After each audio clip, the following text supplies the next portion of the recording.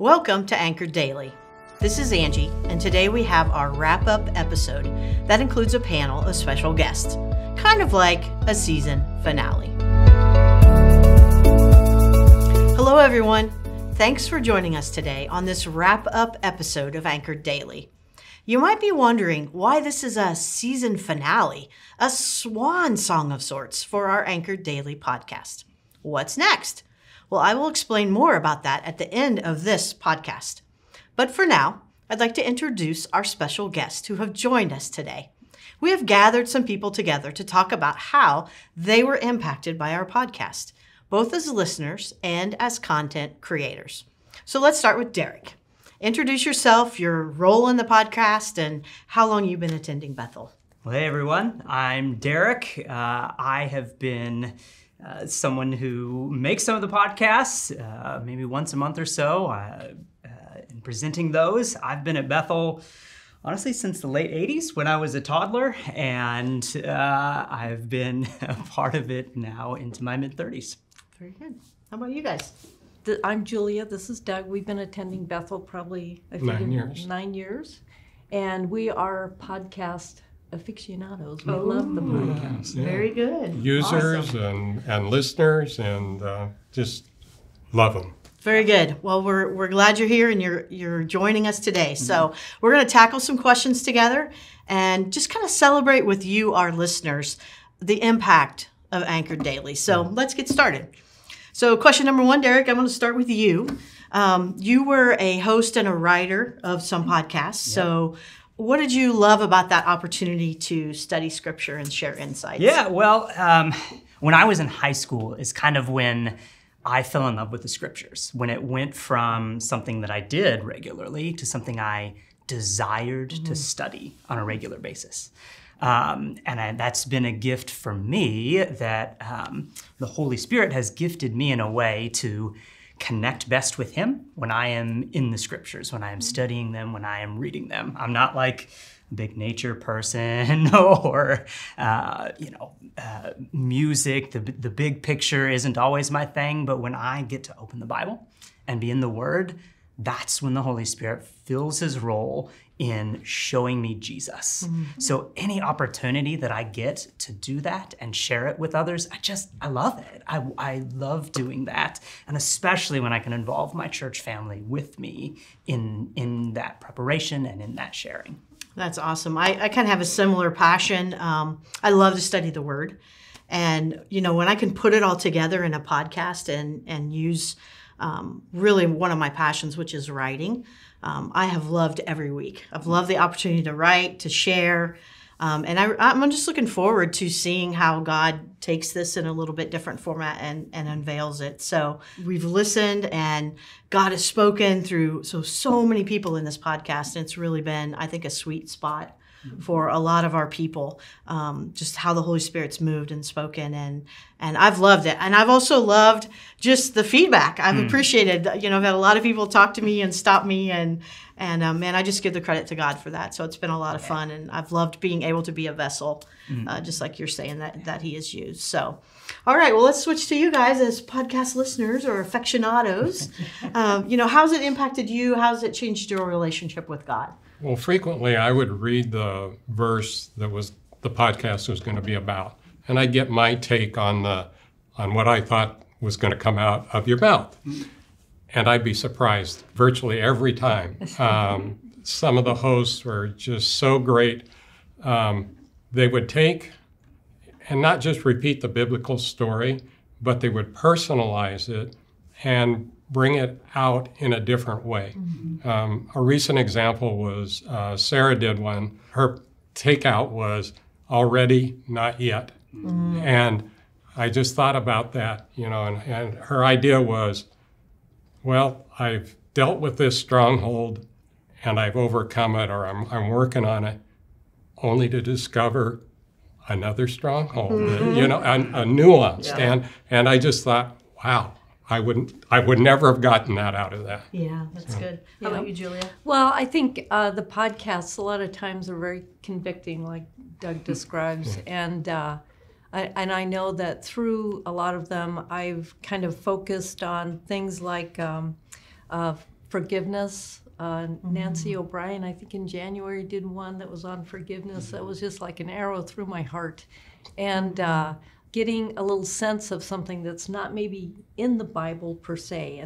And Sarah again did one recently about the Battle of Jericho, and what was Rahab thinking as she looked out the window and is like, oh wow, I've never thought about that. It kind of makes me want to, when I read the Bible, read a little bit more or imagine a little bit more what's going on. Yeah, that's so good. That's what I love too. I love hearing different people share their stories and how the scripture relates to them, and they're just pulling nuggets out. And there have been times where people have read a podcast or shared a podcast, and I've been like, I have read that scripture 100 times, and I never got that out of there. And that's amazing. It's amazing. So love that. Yep.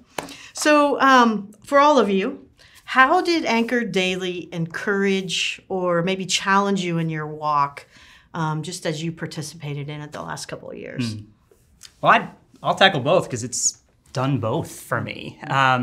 The encouragement from a listener point of view, I love what Doug and Julia had to say about that, because it felt like I was getting closer to the members of our church just by hearing how they tackled the Bible. And that always encouraged me. I think in the same way that music on a Sunday when we're gathered is us saying the same words to God at the same time. Like, I love having a daily reading plan and being like, the people of my church are reading the same passage that I'm reading today. Like, it brings me closer to all of you, even though we're separated and apart. So that has really encouraged me.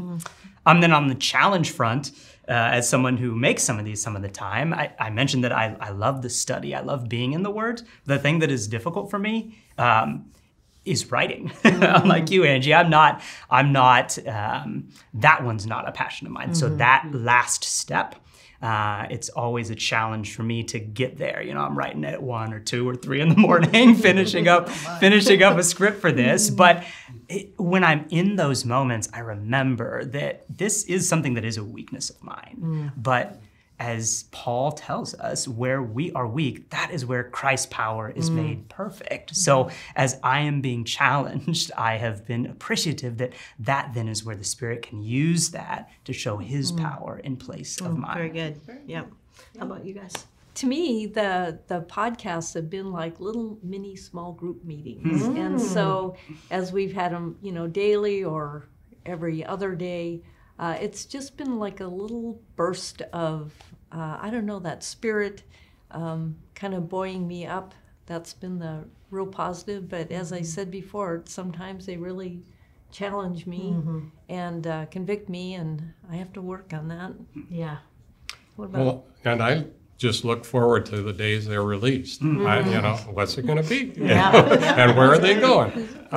It also was very useful in our small group that we would bring up one from the last week and talk about it, so it would stimulate that thought process. And again, virtually every time, everyone thought, wow, I did not see it going that way. I wouldn't have gotten that. So it just strengthens our understanding, extends our understanding. So good. And I love that just the body participates, people who maybe would not be comfortable getting up on a Sunday morning. And an example of that, is the late Mark Wassmiller, and we wanted to mention him today.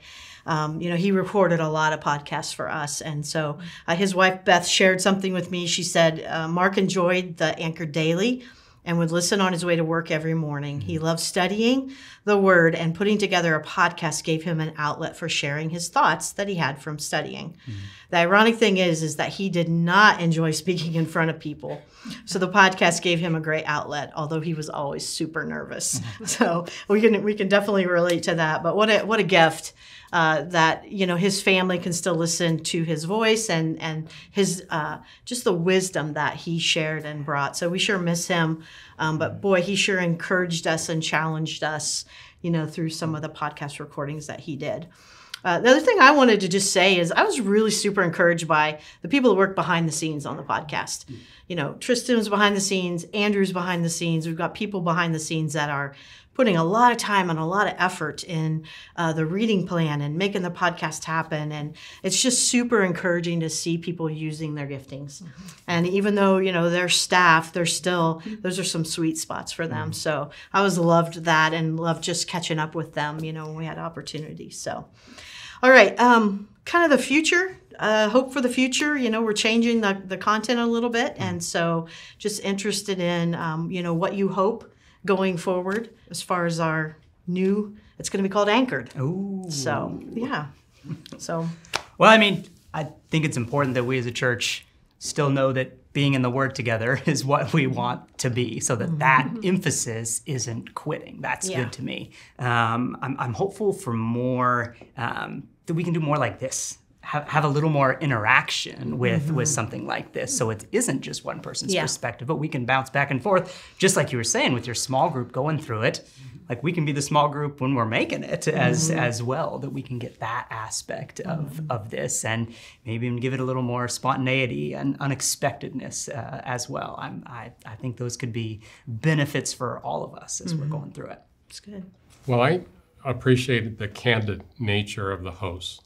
They would share things that you wouldn't normally share. And that just made it more real. And I hope that carries through. Yeah. And you also mentioned that I think Mark listened to it on his way to work or whatever. I think that's an important aspect, that whatever vehicle you send, whether it's a video or not, people can still listen, to it. Even if they can't see it. Yeah. So I'm really looking forward to just studying, learning together, growing together, hearing more stories together of our Bethel family, and just being able to share in that together. I think is going to be good. So kind of our wrap-up question here is one I'm going to answer, and that is, what's the next step for the podcast? So you might remember that we started Anchor Daily 3 years ago in the midst of COVID. There was a huge need at that time for our body to stay connected. And the podcast was a great avenue for that to happen 5 days a week. We adjusted to 3 days a week as our listeners' needs changed. And then we are once again responding to some of those changing needs. So in September, we will make a shift from our 3 days a week audio version of Anchor Daily to a weekly video version called Anchored. So the concept is the same. Just the format and the style are going to be updated. We'll continue to share personal stories. We'll look for insights as we tackle scriptures together, hopefully have some lively conversations. And why are we doing that? Well, we still value helping our Bethel folks dig deeper into their relationship with God, the church, and the world. Scripture is an anchor that keeps us secure to God and our faith. And the Lord is an anchor that helps secure us when the winds of change and hardship blow our direction. So we hope that you'll join us in September as we pivot in this new direction. Next month, I'm going to lead 5 new Anchored episodes to get us started. And then we'll add more hosts and more content as we go. We're so grateful for you, our loyal listeners, and we are super excited to launch this new format together. May Jesus be glorified as we continue to grow together in Him. Amen. Thanks for our guest, and thanks for our listeners today for joining us. We'll catch you in September with the new Anchored format.